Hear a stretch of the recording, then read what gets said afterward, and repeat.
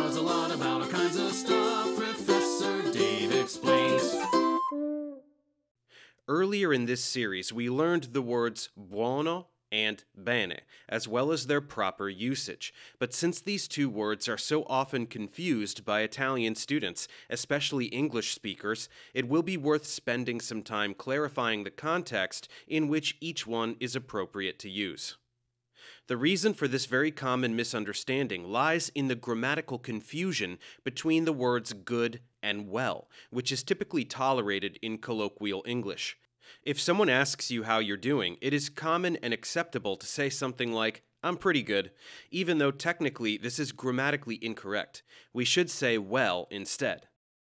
Unfortunately, in Italian, the two words buono and bene are not interchangeable, so we should try to avoid making this mistake. Buono is an adjective, and like all adjectives, it is used to describe nouns. Because buono follows the same rules as the indefinite article uno, it's necessary to pay attention to details dictated by the word which is being described. The meanings of buono, however, are all the meanings that one can apply to the English word good, from good in quality, to good tasting, to good as in skilled at some activity. Often, buono is replaced by bello or bravo. Also remember that the antonym or opposite of buono in Italian is cattivo. Now, if you don't remember all the forms of buono, make sure to check out this previous tutorial, which explains all the grammatical details. Otherwise, let's just see some examples of proper usage for this word and its antonym.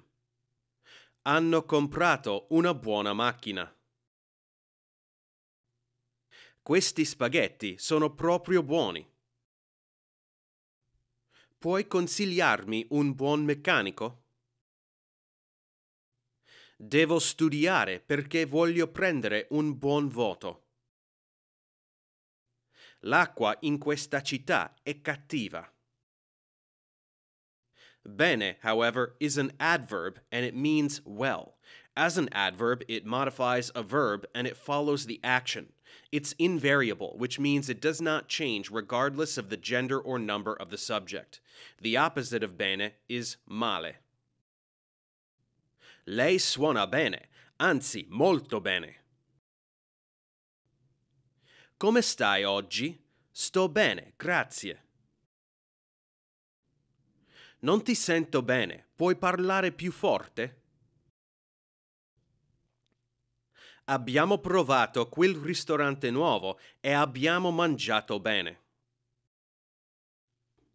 Let's add one more layer. The comparative of buono is migliore, migliori. The comparative of bene is meglio. The superlative of buono is buonissimo or ottimo. The superlative of bene is benissimo or molto bene. With all of this understood, let's check comprehension.